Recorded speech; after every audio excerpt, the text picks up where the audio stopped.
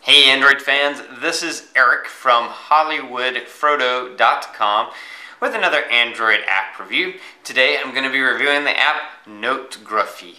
It's a hard word to say because it's not really a word, they made it up, but it's appropriate for what it is. Right before we talk about that app though, I just want to remind you that this review is sponsored in part by andytags.com. So head over to andytags.com after the review and check out the really cool NFC tags, stickers, keychains, and just find out all the cool things that you can do with NFC on your phone. So head over to andytags.com after the review. So Notegraphy, it's basically a way to make your words pretty. It's kind of the simplest way to put it. It basically allows you to write anything, whether it's a note or a haiku or a poem or whatever, just a statement, and then turn it into a decorative, artistic kind of thing, and then post it on Facebook or Twitter, or just send it to someone in a text message, whatever you want to do. So let's hop on my phone so I can show you what it is and how it works and why I think it's a pretty cool app. Here we are on my phone, and here's the app Notegraphy. So I'm going to click that and open it up. You'll see right away you have showcased, publish, and drafts in your gallery, which I don't really have a gallery right now. There's a little menu button over here, My Gallery, Newsfeed, Explore, Notifications, Designers. You can hit the Settings button to go to Settings, change your profile, password, Facebook pages, all that fun stuff. But let's just look at what it does. When you're ready to do a new note, you click the little plus note button, and then you type something here. So let's type something. Android app reviews.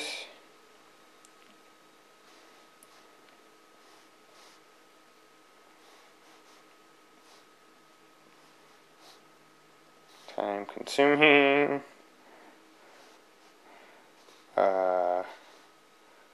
Let's see.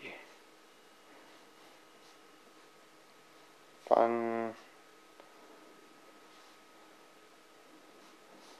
No profit. Okay, so that's, I don't know, whatever. Could be a haiku, could be a poem, you could write a clever saying, or you could quote somebody. When you're done writing whatever you're writing, you click Style. And there you go. So this says read this text, blah blah blah, and then it has the option now. You can change it if you go to, you have a variation of that same basic thing. And then if you want to change it to something else entirely, then you just pick something different. So let's pick that. And there you go.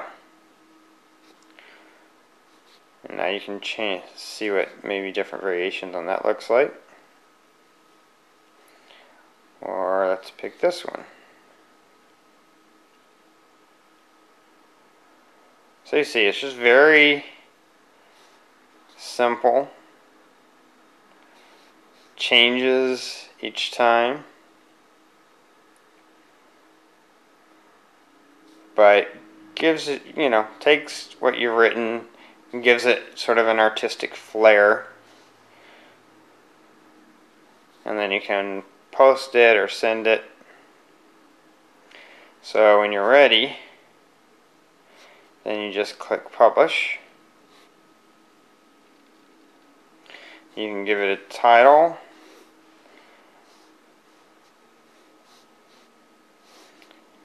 And you can tag it, hashtag it if you want. You can customize the text for sharing. And then you can allow comments. You can save it to your gallery.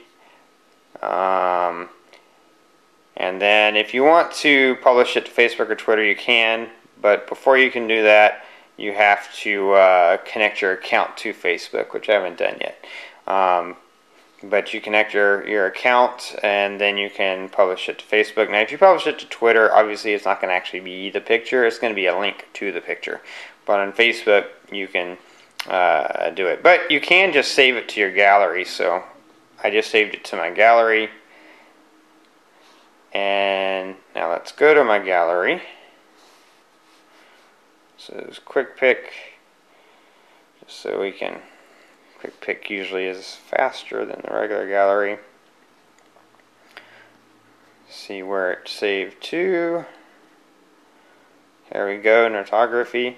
So open that up, and through there we could share it, and I could post it to Facebook that way without having to do it straight through the app, or send it in a message or any of the other share ways that you have.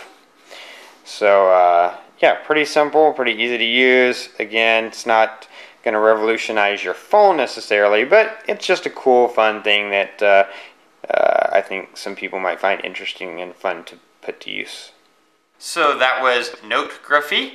As you can see, it's definitely not an essential app, not something you have to have or is going to enhance the usability of your phone, but just a pretty fun, cool app, especially if you do post stuff to Facebook a lot, then you can use it for that. Hopefully people won't overuse it, because a description of your dinner made pretty is really stupid. So hopefully people will use it for what it should be used for, simple little things here and there. But it's a fun app for that. So if you want to pick it up, it's free. Pick it up, have fun with it, do with it as you will. Anyway, that's it for this review. Click that like button if you like this review. Check out my channel for tons of other Android app reviews, most of which are little apps with a little bit more functionality and usefulness on your phone. But check those out. Check out my playlist. I've got dog product reviews, regular product reviews, tasker tutorials, all those fun things are there.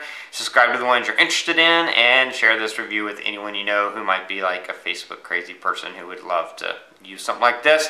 There are links below to share it on Facebook, Twitter, and all those fun ways. Anyway, that is it until next time. This is Eric reminding you that your Android phone is only going to be as good as you make it.